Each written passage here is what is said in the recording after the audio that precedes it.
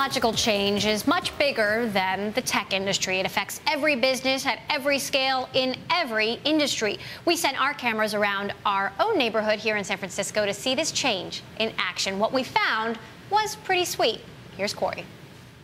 It looks like a tech startup, but look a little closer. This company isn't making apps, it's making chocolate.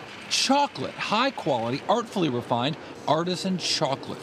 TCHO is right in the neighborhood, right down the Embarcadero from our Bloomberg West studio. But the magic happens thousands of miles away in the jungles of Peru. The actual manufacture of chocolate begins on the farm right after they harvest. They literally chop open a pod, they take the beans out, and they ferment the beans on the spot. CEO Louis Rossetto isn't just the TCHO CEO, he's a legend among the Digerati, the founder of Wired magazine. Rossetto's always been an idea man. Now he's putting those big technology ideas towards the manufacture of little chocolates. The meta picture here is about a small company being able to reach around the planet and have a real-time relationship with people on the edge of the jungle. TCHO Chocolate is using cutting-edge technology in ways that small companies have never seen before, connecting the heart of the city to the depths of a Central American jungle in real time.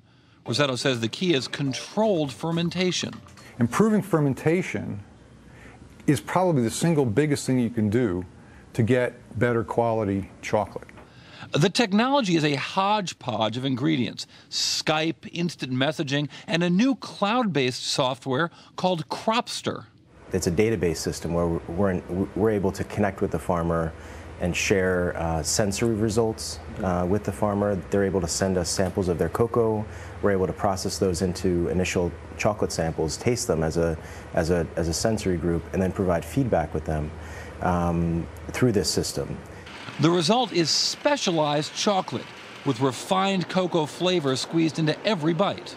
The ease of communication with these farmers has really shown itself dramatically in a very short period of time in our chocolate quality.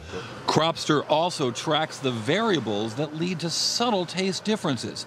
Tech accountability helping TCHO ferment distinctly different flavors: nutty, citrus, chocolatey, fruity.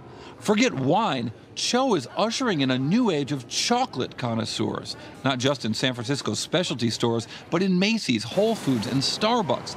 Technology-driven change leading to a renaissance in an ancient practice. It's an idea that 10 years ago would have seemed fantastic, and certainly 100 years ago would have been impossible entirely. And yet it's something natural now. Emily, what's interesting about this isn't really that it's chocolate. It's that it's a small business using the most advanced technologies imaginable to make special stuff that wasn't possible before. It's kind of cool. I don't know. The chocolate part is pretty interesting to me. I've had the chocolate from this place, and it is delicious. I don't know if it has anything to do with the technology, but it's definitely very good.